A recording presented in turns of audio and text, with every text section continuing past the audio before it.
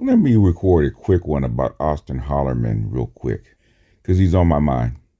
And, young bro, one thing I liked about him when he first hit the scene, he was young and he was unfiltered and he didn't know quite how deep the waters are getting into this. And as he's climbed up the ladder and gotten more exposure, they're going to come for you.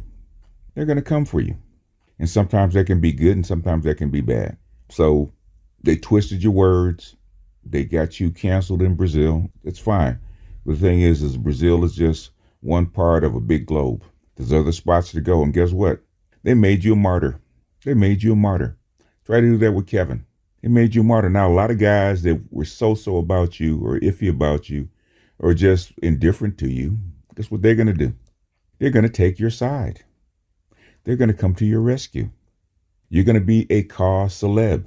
Like, Passport Bros would not have blown up to the point where it is now if it wasn't for black women going negative and black women putting TikToks out about Passport Bros because they're butthurt feelings.